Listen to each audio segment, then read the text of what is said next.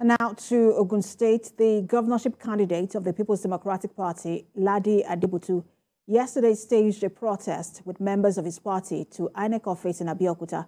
He said the reason for the move was to seek redress on how the commission handled the governorship election results in the state. He alleged irregularities and compromise, adding that the party has submitted letters to the commission on its position on the outcome of the exercise. But in a swift reaction to the news of the protest and alleged rigging, the Publicity Secretary of the All Progressives Congress in Ogun State, Tunde Oladunjoye, said it was a case of hunter being hunted, as those pointing accusing fingers were actually the promoter of things that violate the electoral law.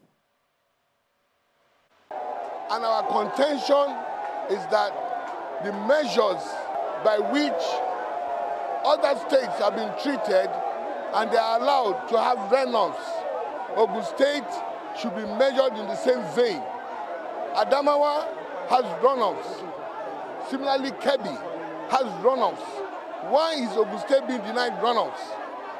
We are not particular about whatever interest is guiding this.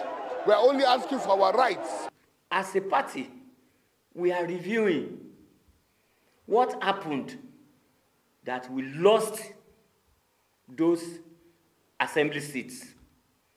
What happened that a party that was not campaigning, a party whose candidate was abusing the Obas, how come that party even had that figure it had?